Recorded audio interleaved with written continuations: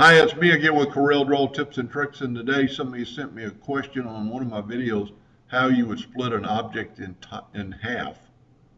And I don't know entirely what type of object they're talking about cutting in half, and I've done several videos on something like this. So you've got this circle or an ellipse, and you want to just cut it in half.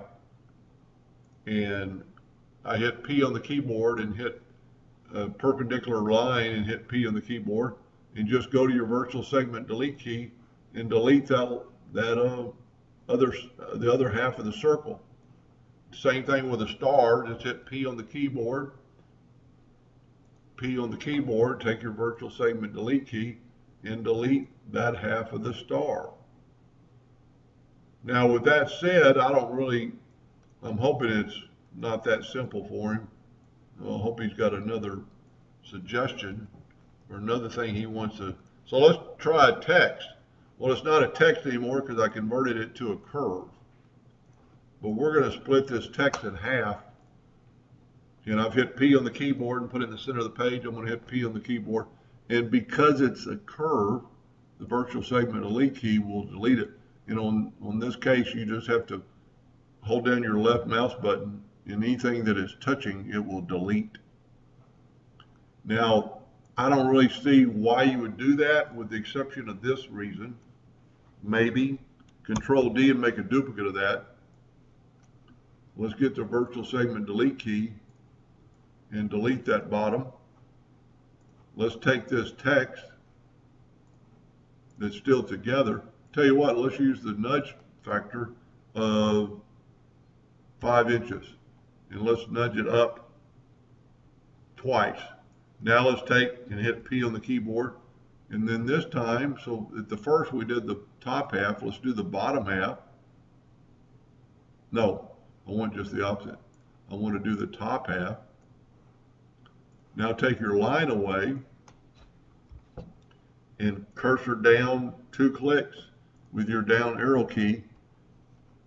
And the only reason I would see you were going to do that if you were going to do something to it, and let's change our nudge factor to 0.5 inches.